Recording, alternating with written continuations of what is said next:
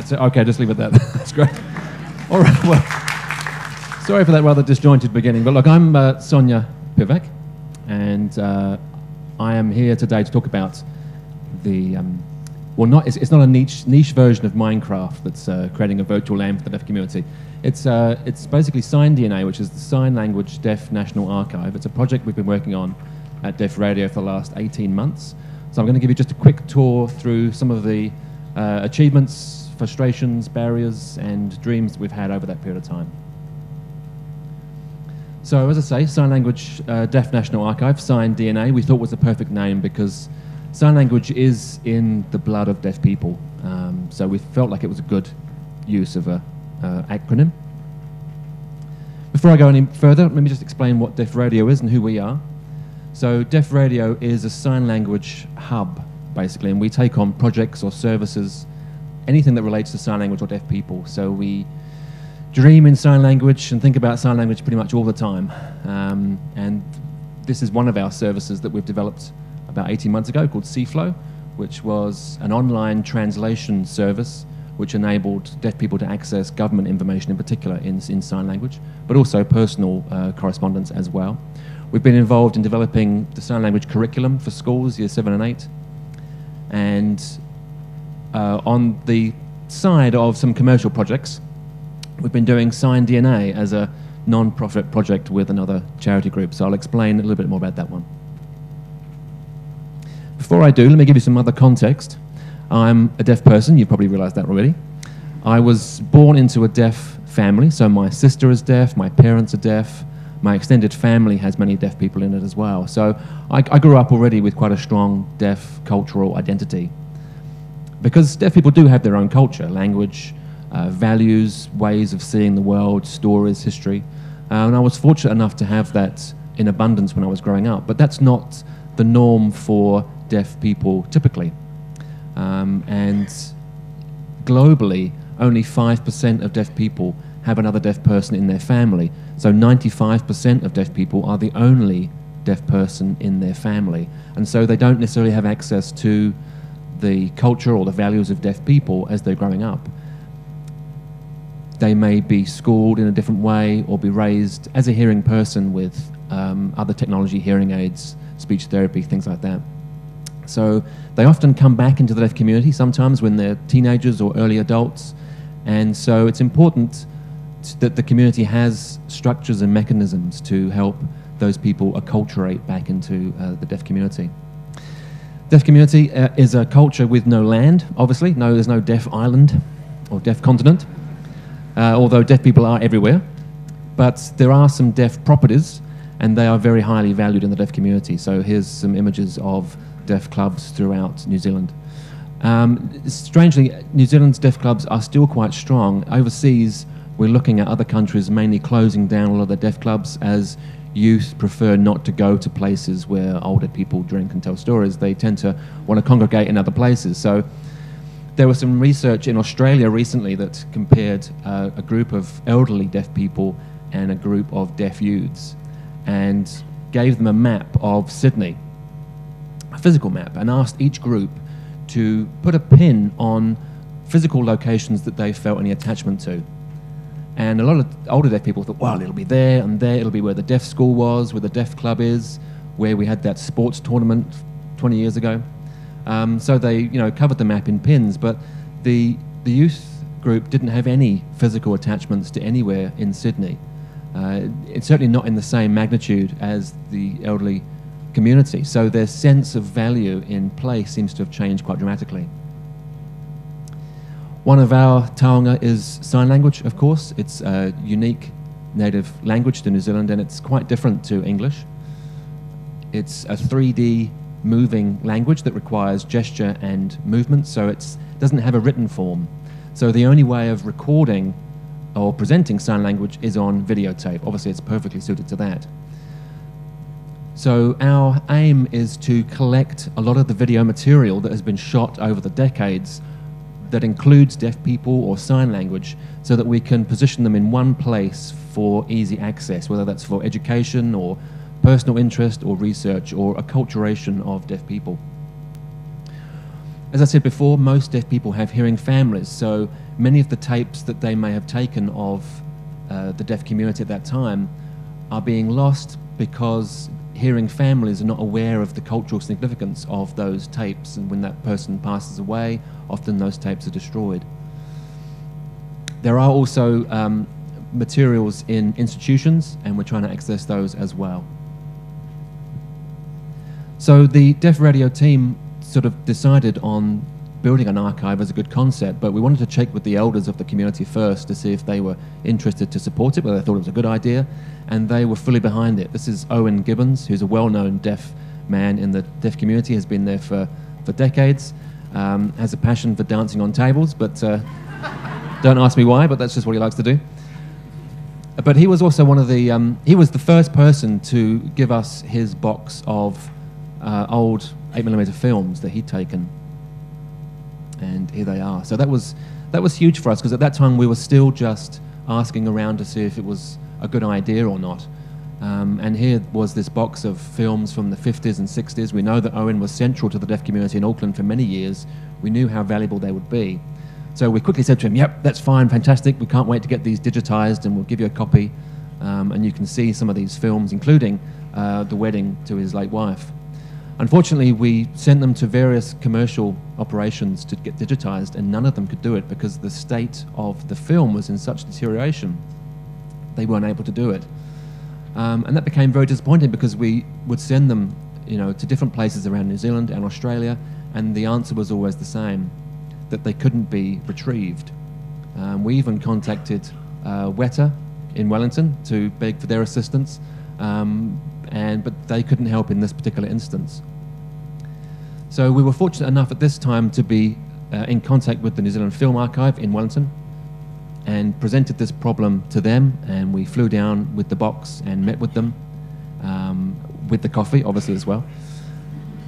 And they could see the state that they were in. They couldn't make any promises, but over the next few months, they had spent a lot of free time and effort in digitizing what they could. Apparently, a lot of the films were sort of dissolving as they went through the machine, and even some of the older films they were just taking still shots of whenever they could. So that was a huge boost in the arm for us in terms of our motivation. So beginning this group, obviously we needed to apply for funding. We're a company, so that becomes very difficult. We decided to set up this group under an umbrella organisation called Diversity Works Trust, who can apply for funding on our behalf and help us oversee the project. But we wanted to make sure that the archive itself was owned by the deaf community, not by us or not by another trust. So we asked the communities around New Zealand to nominate people that they thought would be good custodians of this archive. And these are the people that were selected.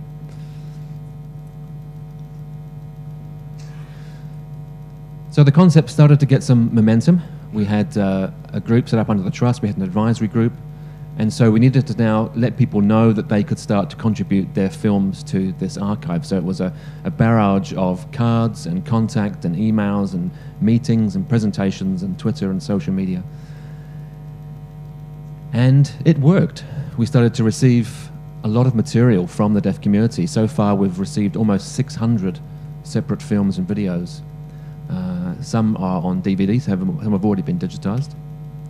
We're only accepting material up to 1990 because we think that's the most critical period. There's the higher risk of the substrates deteriorating.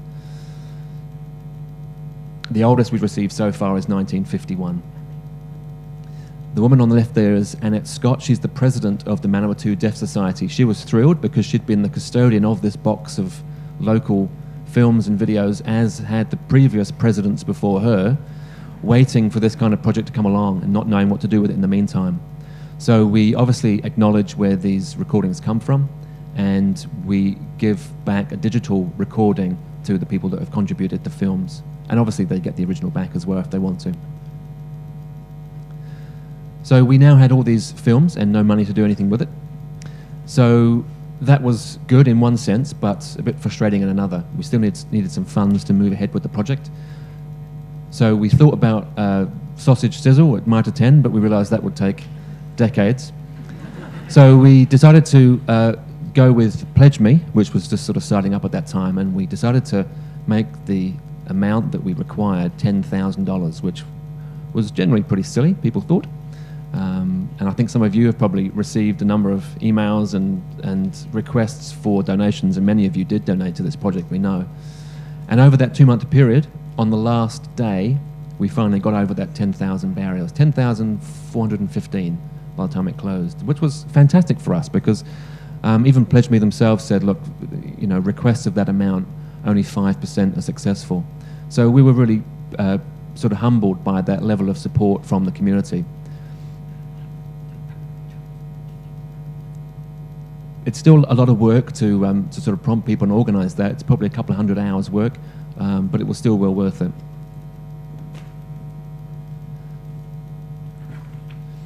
So I've mentioned a few successes so far, but it hasn't been plain sailing. As I said to you before, some videos are owned by private individuals and they have been willing to contribute them, but still some are held by institutions, and that's been more difficult to negotiate. The deaf schools in New Zealand have hundreds of videos of events that they've recorded over the years, but are still reluctant to allow, you know, an outside group to work with them. So it's still a work in progress. We've also had some issues with TVNZ, who have filmed a lot of deaf events and deaf people in the past few decades, and we've asked them to donate their material as well, because we are a non-profit project and this is a native language, and TVNZ are supposedly working with the government. So we've done our best to try and convince them of the merits of this project and that they should donate these free. But the original quotes were extremely expensive. But fortunately, the Ministry of Culture and Heritage has been working with them on this topic and others, and they've reduced the licensing fees. So there's still some cost in terms of getting access to them, but the cost is greatly reduced, which is fantastic. I think when we started the project, we had no idea on how much work was involved or how big the archive would be. We haven't been involved in this kind of thing before.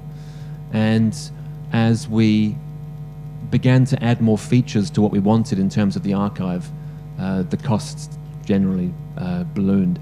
So fortunately, what we lacked in financial power, we had in people power.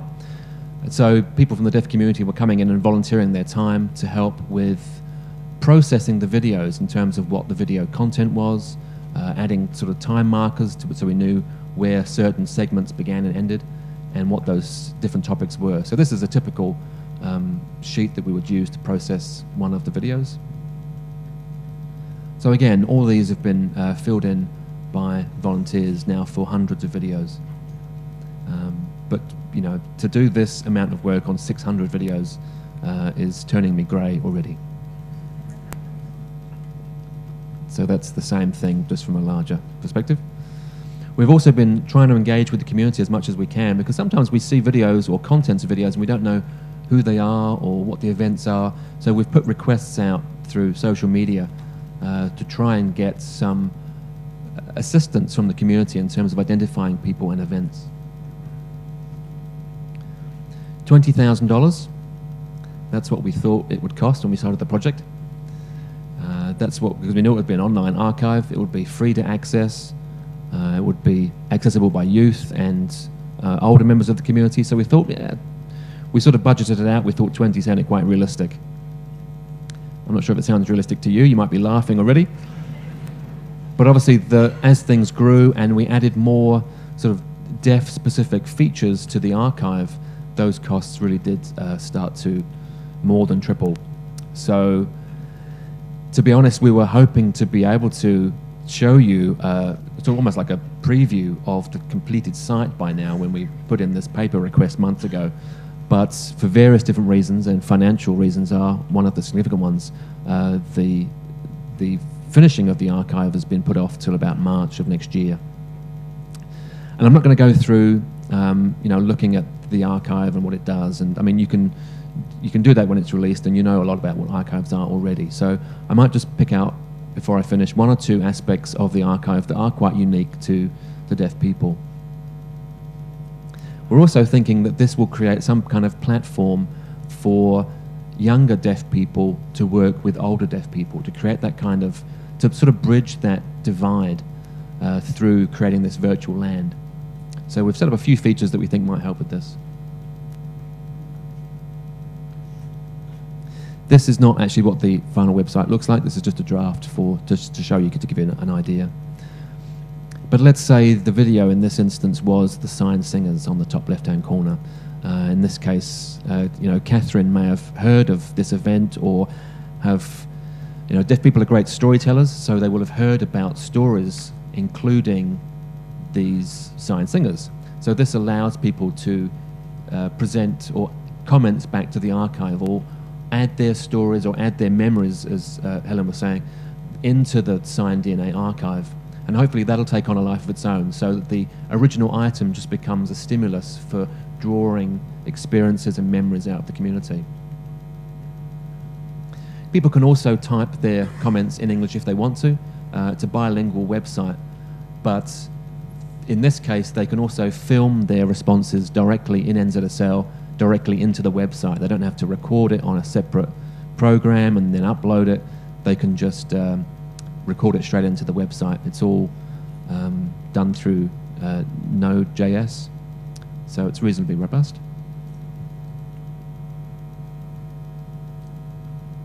We'll also have a feature to, again, try and elicit more participation and ownership from the deaf community.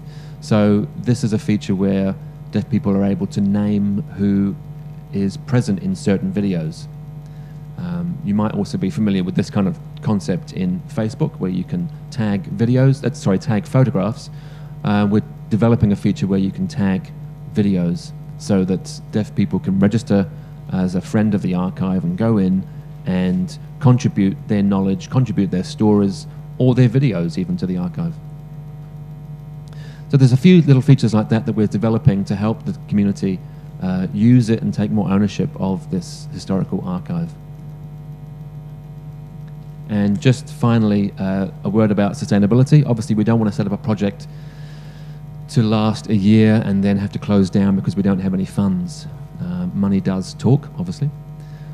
So at the moment, we're focusing on videos up until the 1990s, but obviously there's a lot more that could be included in the archive. But as I say, money is one of the biggest issues. We've got now over 600 videos. We're expected to go over 1,000 before too long. These videos are accessible via websites and smart devices, so they have to be uploaded in WebM and MP4. So there's a huge amount of memory that needs to be stored. The cost of that is quite prohibitive because it's video, of course, rather than text documents or images. So we've been informed that it's what we have at the moment is about $600 worth of memory per month to host.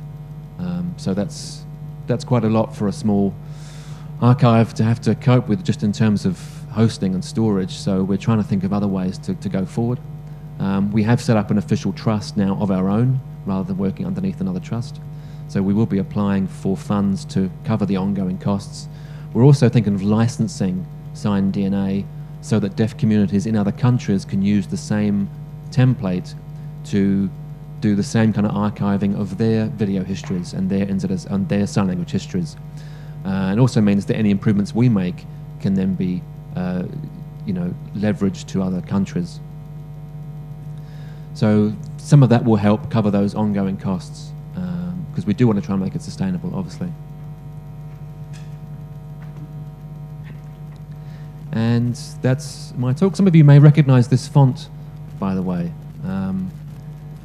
Might have triggered some connections for you, or recollections. It is a font based on the paintings of Colin McCann, which obviously is a New Zealand painter.